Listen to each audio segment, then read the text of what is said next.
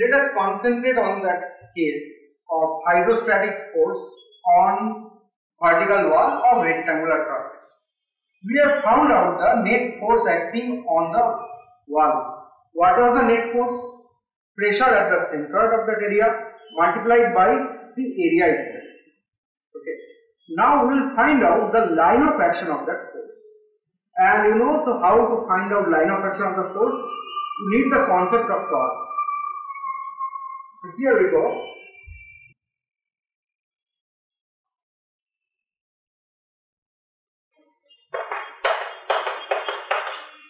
So that is this is the vertical wall, and we have to find out the line of action of the net force. Net force we have calculated it, but through which line it acts. Suppose the line of action of weight acting on a body is through the center of gravity.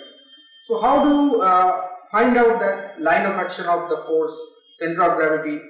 Thing is very simple. Suppose we consider a body like this, and you consider the particle 1, particle 2, particle 3 like this.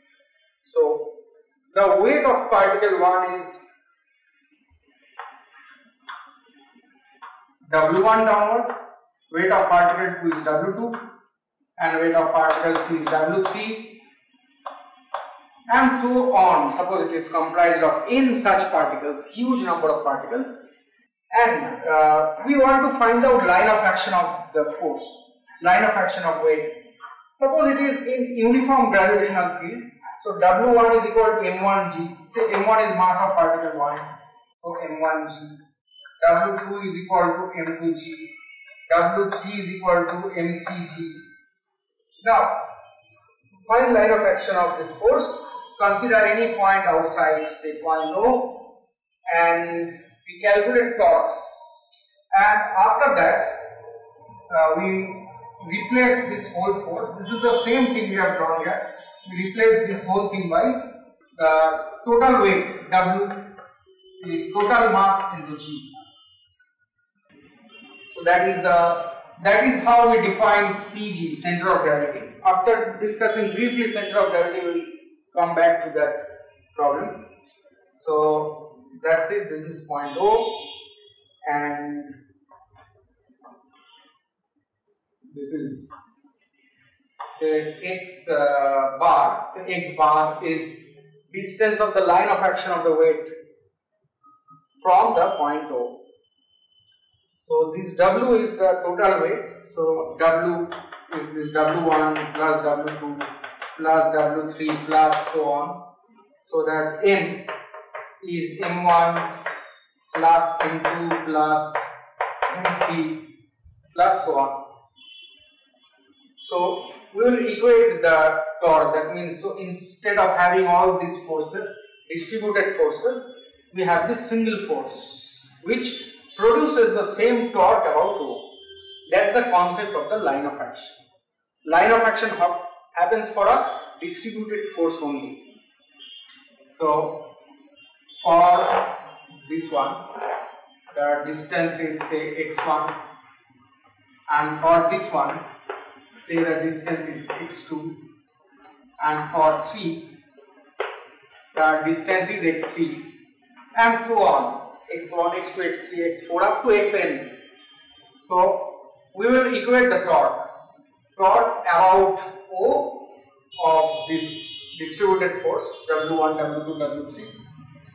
We will equate it to torque with respect to O of this total force. Then the line of action will have a distance x bar from O. So x1 W1, that's torque, plus x2 W2 plus x3 W3 like this is equal to x bar multiplied by W. So what is x bar? So x bar is the x coordinate of the center of gravity. So it is x1 W1 plus x2 W2 plus divided by W. And as G is constant, so you can replace as this W1 is M1G, W2 is M2G, and W is capital M into G, and G will cancel out. If the body is so large that it extends from the arc to the moon, then obviously G is not constant. Then you will get a different value. But for if G is constant, then you get this x1 m1 plus x2 m2 plus so on divided by the total mass m. So it is, see, x bar, the distance of center of gravity, is equal to distance of center of mass. If G is constant, then it happens Cg is equal to Cm. However, let's get back to this problem where is the line of action of the net force acting on this vertical wall. So as you know, the net force, say the line of action of the net force has a distance y bar from the free surface of the liquid. It has a distance y bar from the free surface of the liquid. Now, so the torque will equate the torque.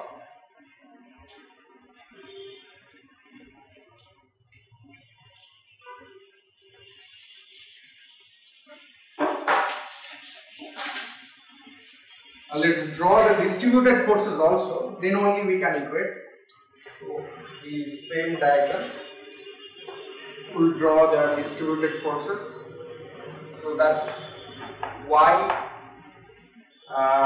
dy for this case of the rectangle, right?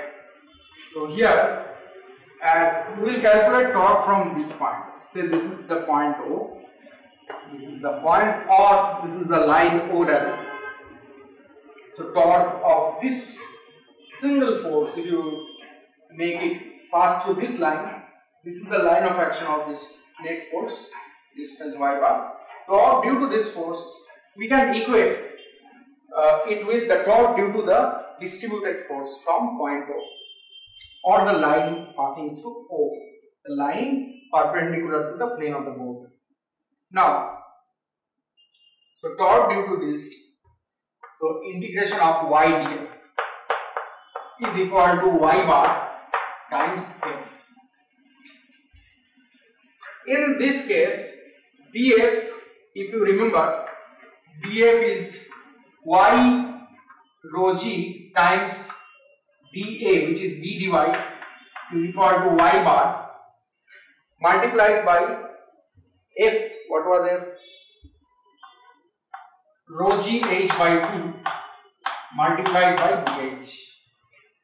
Pressure at the centroid of area multiplied by the total weighted area. So just put the limits of integration 0 to h. So here you have y and y square. So rho g b will come outside the integration side. So integral y square dy y cube by 3, that is h cube divided by 3 is equal to y bar multiplied by rho g h square d divided by 2. Now calculate y bar from here, that will come out to be 2h by 3.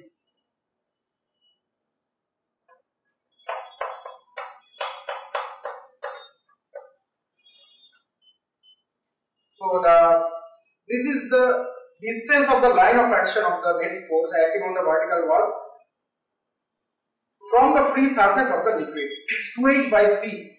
That means it's here y bar is 2h by 3. So from the base, the distance is 1/3 of the height. Now this was for the rectangular surface, but now we will generalize this concept. If the surface is not rectangular, it may be a part of a triangle or a semicircular one, as we have discussed in the previous case. So in general, here we can keep the same diagram.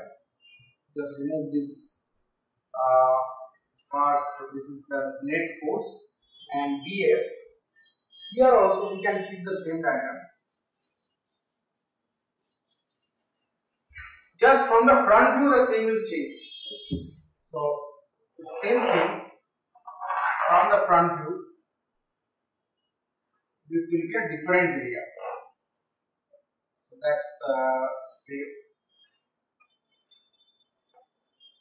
this is y, distance from the free surface, and the area of the strip happens to be dA, and the force dF as shown in the figure here, as you are looking from this side, from the front, so dF will point towards you, perpendicular to the plane of the board. Right. Now, what about the torque? So integral y dF is equal to y bar into F. Now, what was F? If you remember it, F was equal to rho g yc multiplied by A. What is A? A is a total weighted area. That means if you shade this area,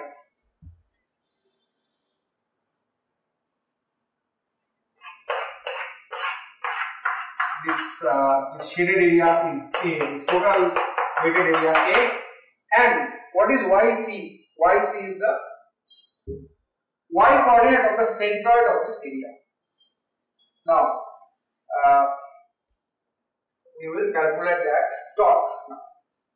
So, from this equation, integral y df, df is y rho g times dA is equal to y bar multiplied by rho g yc multiplied by P.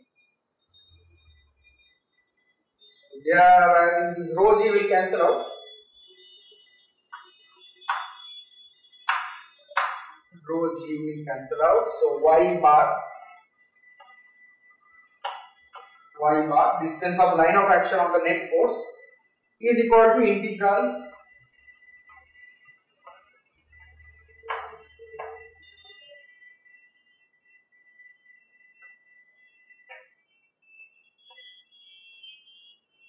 this one. So integral y square dA divided by yc multiplied by A.